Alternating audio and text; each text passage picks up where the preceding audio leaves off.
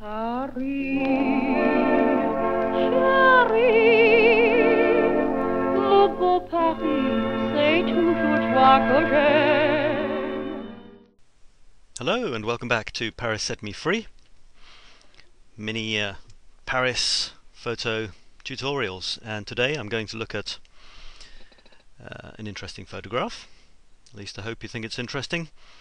It's this one that you're looking at right now, but first of all I'm going to ask you a question. Where did I take it from? Obviously if you don't know Paris it could be a bit tricky to answer that, but if you do, then you may be thinking, okay, I know that big white building in the top there, and maybe I know that one that's just below it as well, so therefore it must be around about, let me see, okay, here, yes, so there's Paris, there's the river, we're in the north of Paris. I'm going to click here and it's going to tell me to go to 12 Boulevard Haussmann. Alright, let me zoom in on that. I'm not going to zoom in so that you can see the street view just yet. I'm going to show you something else. Now what's interesting is, if you see yourself here at Boulevard Haussmann, this happened to be where the hotel of a couple of people who were doing a photo tour with me were staying, a couple of nice Aussies. I arrived here and I was just crossing the road to go to them, and I looked up this road here. Now just follow me on this one. I looked up here, kept on following it up, got to a church, Notre Dame de Lorette, alright, which is that church right there. And what's that behind it? Well, if we carry on our little virtual trip, okay, there's the church, we're carrying on up this road, I guess. It's almost as straight as an arrow, isn't it? It's bending over that way a bit, so I better sort of veer off slightly, carry on this way, can you believe it?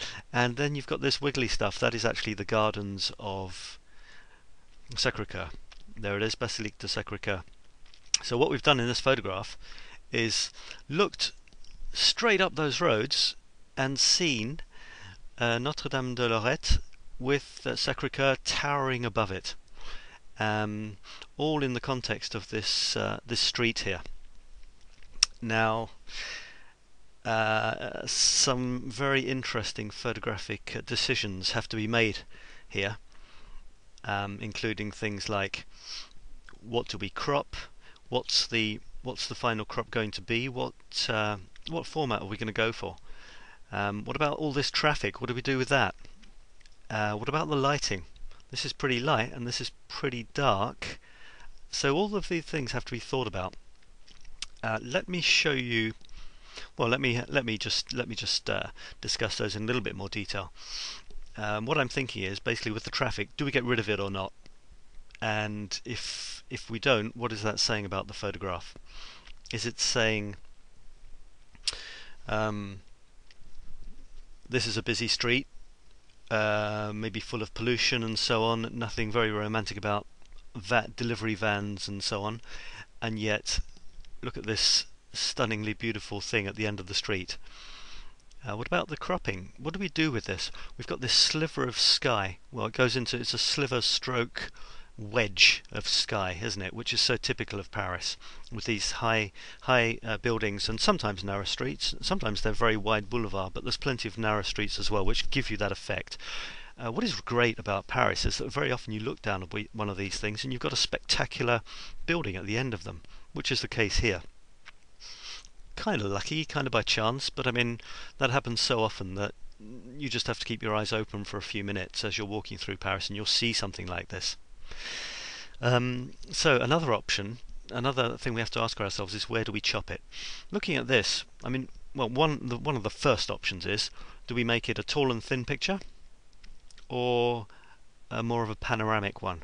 I could probably chop that top quarter of the picture off including getting rid of this not very romantic HSBC sign, sorry HSBC, and probably getting rid of most of the traffic as well, and just leaving perhaps the top of those columns there. Chop it off of that red van, which is decidedly unromantic, and yet keep in these typical street signs. Look, brasserie, don't know what that says, tabac maybe, and then there's a typical that's probably it's either baguette or it's saying tabac. So that's one of the things I could have done. Another thing I could do is chop it this way, make it quite tall and thin to echo the sliver of this. So I could chop it there, but that would lose some of this local colour. I could chop it there. Now if you look, there's a couple of these dark long windows here and these long columns here. Well, you could say they echo each other in a kind of slight diagonal. You could also say they don't do much for the photograph. I could theoretically chop them there and possibly there, making the thing much squarer. Let me show you what I did. Now this kind of shows you what I did, but it kind of doesn't, because as you can see I can go up there and down there. And in other words, I've made it a rather squarer composition. It's not totally square, but it's getting there. Let me show you a version of that where you can see it all. There it is. That's the full size of it, and you can see I've chopped off bits off the edge, and I don't think I've chopped anything off the top or the bottom, have I? Look, there's the lights of that vehicle there, and that goes up to a couple of blocks above the HSBC sign, and the original is thus. So yeah, I've chopped a slight sliver off the top there, but practically nothing off the bottom, and definitely quite a bit off the sides.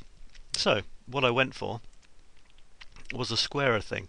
Why did I do that? Well, I'm going to try and remember why I did it. I probably did it because I wanted to have this slightly off to the side. If you look at the way I took this shot, you can see that I'm more on this side of the street than this side, which is because I'm looking almost onto the side on to some of these buildings which are jutting out, whereas here there's much more of a perspective there. You can almost see a triangle going like that, which is what you get if you put yourself slightly off centre of a street. Quite a good thing to do, really. And especially if you've got some point of interest, these diagonals here all lead you towards this point of interest, which is much more interesting if it's not slap bang in the middle. Just a general rule of thumb. So that's what I wanted. I could have gone further and put this perhaps slightly higher up so that it's genuinely a third of the way down and a third of the way in, but I didn't think it was too necessary, and I wanted to keep this almost square composition. I hadn't done a square composition for a while, and I felt it looked quite nice. So I wanted this sort of blocky feeling, whereas and this light wedge coming in, leading down to this incredibly beautiful building in amongst all of this pretty average, nice enough looking but pretty normal Parisian buildings, and then suddenly there's these two churches, one piled on top of the other. I kept the traffic in as well. Why did I do that? Well, I kind of did it to accentuate this everyday scene where suddenly you get this incredibly unexpected and beautiful building. Not just one either, two of the things. I like that. As I'm running out of time, I'm just going to quickly tell you about the other major thing I did. Can you guess? One more chance, looking at that's the final version. And hang on, there's the original. Just look at the contrast between those two, between the whiteness of the building there and the lightness of this, and then look at the final version. Basically what I've done, apart from sharpening it up, I've bumped up the contrast and I've made this brighter, and I've definitely made the darks darker to accentuate that feeling of surprise as you come along and you see. It wasn't far off the truth, to be honest. It was pretty dull here, and this was high lit in the sun, so I wasn't cheating too much, and it's an unusual photograph for me. I'm happy with it, and it illustrates about 3 important photographic concepts. There you go. Thanks a lot for visiting. See you again next time at parissetmefree.blogspot.com. Bye bye now. Depuis que je suis à Paris, le jour et la nuit, je suis gris. J'ai compris la douceur de vivre. Je suis fou de joie, je suis ivre.